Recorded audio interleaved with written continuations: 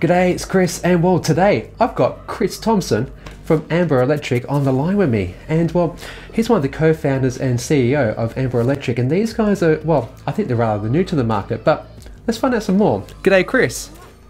Hey, Chris, how you going? Yeah, good, mate. Thanks for joining me. Hope you're well. Not at all. I'm very well, thank you. Awesome, awesome. So, yeah, I think there's a lot of people with questions out there as to, you know, what this new electricity company is and how you guys actually operate. So, can you tell us about Amber Electric? Yeah, absolutely. So, Amber is really a new way to buy power for Australian households and in the future, small businesses. And what we do that's pretty different is we actually give households direct access to the true wholesale price in the market. So the wholesale price is where basically big retailers and big consumers of electricity always buy their power, and their price there changes every 30 minutes. Mm-hmm. So it's driven by supply and demand. Yep. But traditionally, everyday households haven't been able to actually get access to that price. And so they have to buy from a retailer, and the retailer buys at the wholesale price, mm-hmm. And then sort of adds on a bunch of margins and then sells it to the customer at that inflated fixed price. Yep. But what we do is we actually pass that changing wholesale price directly through to everyday customers. And so what that means is that customers can actually start to get incredible price on electricity by starting to shift some of their usage to those cheap times. Yeah. With the real bonus being that increasingly the driver of prices in the wholesale market is the availability of renewables. So when it's windy and sunny, wholesale prices come right down as we get all this renewables flooding into the grid. Yep. And so what that means is that when customers are trying to use power at those cheaper times, they're also using power at renewable times. Mm-hmm. So it's a win-win for customers and for the planet. Yeah, that's a good way of putting that. And before we go any further, I should actually mention I've recently actually joined Amber Electric, and this is definitely not an advert. No, it's not an advert. and I'm still in my learning phase of this. So I will do a video in the future as to what it's like to actually be with them and the realities of how it actually works, what it looks like, and things like that. So yeah, you've answered some great stuff there around what Amber is and how you're actually different from normal retailers. Can you explain the difference then between how the renewable side of the business works in terms of, like, on your website you talk about being net carbon offset and renewable energy credits?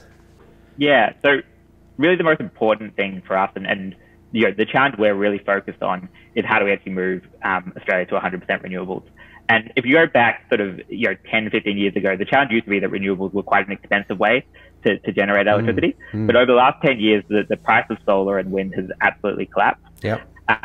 Which is in a really amazing way. And so the challenge now is just that it's not always windy and sunny. And so the biggest focus of what we have is actually this dynamic of passing through that changing wholesale price and then giving people an incentive to use power at the times that those renewables are generating. So that's our biggest focus.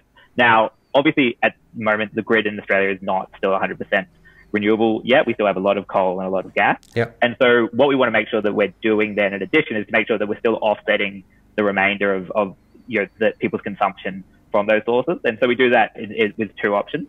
The first is that the carbon neutral plan that we have, and that's sort of the cheaper of the options. And basically what we do there is we offset the emissions generated by a customer's electricity in Australia by buying internationally certified carbon credits. Okay. So that usually goes to fund sort of projects overseas, often renewable projects in different parts of the world. And then the second one that we also offer is then a 100% green power plan. And so that's the Australian government's certified program. And basically the way that works is that you're directly offsetting your usage with renewables in Australia.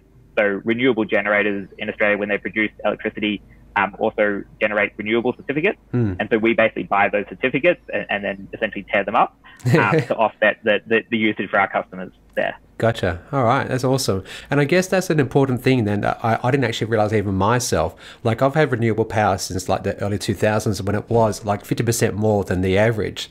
And I didn't realize that realistically what I was probably buying there were perhaps maybe those certificates, and it was just a carbon neutral thing. So anytime you've been buying a renewable plan in Australia, and it's actually quite heavily regulated how people can market it and so on, you're buying those certificates. And so we feel like that's still really great, right? Like, it helps subsidize and creates the good price incentive for additional renewables to get built. A little bit, though, it is probably dealing with the old problem. It's dealing with that dynamic of renewables being an expensive way to generate electricity, where actually increasingly that's just not the case anymore. The new problem is actually getting people to use power at the times that those renewables are generating, so that we can keep demand in sync with supply and really try to get to 100% renewable faster. All right, that's great. Thanks for that. And just out of interest then, most of your customers will no doubt actually have like solar power.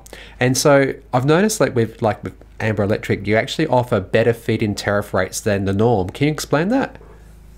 Yeah, so a lot of our customers have solar panels, probably not most, it's about 30% at the moment, which is more than the country, but still not quite most. Yeah. So the way we do our solar feed-in tariff is again pretty different, just in the same way that we do our normal tariff is different. And what we actually do there is we actually pay out wholesale prices then directly for customers. Yeah. So your solar feed-in tariff is also changing every 30 minutes. And that then basically reflects as well what we earn from the market when we sell in that solar. So it's sort of that one for one. What that means is that if you're actually able to export your solar at times where it's expensive, you can get really amazing prices. Yeah. And particularly, I mean, there's a few really expensive days every year. We had customers that earned about sort of $200 in an afternoon by exporting their solar during those sort of price spike times. Yeah. I think when we look at it over a year, we wouldn't expect customers necessarily on solar to earn better than all the prices in the market. There often are some really, and have traditionally been some really big solar feed-in tariffs from other retailers, usually going along with really bad plans in other parts. Gotcha. Yeah. So if you've got a massive solar system, we still might not be the best option for you. But if you've got a solar system and a battery, then we're definitely going to be the best option for you, because then what you can start to do, and really what we're focused on, is actually helping you automatically use that battery so that you're essentially buying low and selling high into the market, right? Wow. So that use your battery to then export into the market at the times that it's expensive. Awesome. Oh, that's that sounds fantastic. And look, this is something that we've actually got in this household. We've actually got solar and a battery. So would you be able to, are you talking, is it going to be a separate device that's going to be sitting by the box or by the battery rather, or how will that look? Yeah, there's a few different options there. And the whole battery market is still really in its infancy days, and so working out the standards. Most batteries, though, come ready to connect to the internet. So when you're looking at the major ones from places like Tesla or places like the inverters from Solar Edge, they're already coming ready to be connected to the internet. So actually it's just a matter of building the integrations then between sort of our prices and those batteries. And so that's one area that we're really working on and trying to set up different partnerships and different opportunities with different providers to be able to enable that. Then for some customers as well, there are also sort of individual additions that you can then enable. So things like Reposit, as well as other companies like Switched In, do have hardware devices that can then sort of turn dumb batteries into smart batteries. And enable that as well. Gotcha. Well, that sounds like an interesting area that I'll keep my eye on in future. And so at present, is Amber Electric actually available Australia-wide? So we're now available throughout the mainland national energy market. So from South Australia, Victoria, ACT, New South Wales, and Southeast Queensland. We're not available in Western Australia or Tasmania at the moment. We'd like to come down to Tasmania at some point. There's a few different changes that we'd have to make to go over there. And Western Australia is operating on a bit of a different grid. So there's different rules apply there. But for most Australians, we're available. All right, that's fascinating. I didn't appreciate that, because there's a Basslink cable, so I would have thought they were part of the national electricity market anyway. Yeah, so Tasmania are part of the national electricity market. But some of the dynamics, because they had so much hydro over there, it sort of changes some of the way that the prices work and so on. And so we'd want to work out exactly what's going on over there and make sure that we're actually able to benefit people under the wholesale model there. Absolutely. And I must give a shout out to all those Tasmanians watching and people in the ACT. You guys are rocking it. Like literally most days 100% renewable. I'll put a little thing on screen now. And if you want to actually go check it out yourself, the link's down below. When I originally signed up to get onto Amber, rather, I actually put myself on a wait list. Are you still actually doing that? And why? Yeah, we are. The biggest reason is just that we're a small team and we're scaling very rapidly at the moment. But we also want to make sure that we're actually trying to deliver people the right experience and make sure that everything's working and make sure we can onboard people. So that's why we've been operating under a wait list for the last few months. We hope we're now onboarding people pretty quickly off that wait list. So I think most people are waiting sort of less than 2 months. but we're keeping to accelerating that. But yeah, we're just trying to make sure that we don't grow too quickly and then deliver a bad experience for people. No, fair enough. No, I appreciate that. And I myself, I think my wait was probably about a month or 6 weeks or something like that. So it wasn't bad at all. Yeah. All right, awesome. So look, that's been great, Chris, and I really appreciate your time. Is there anything else you want to add on?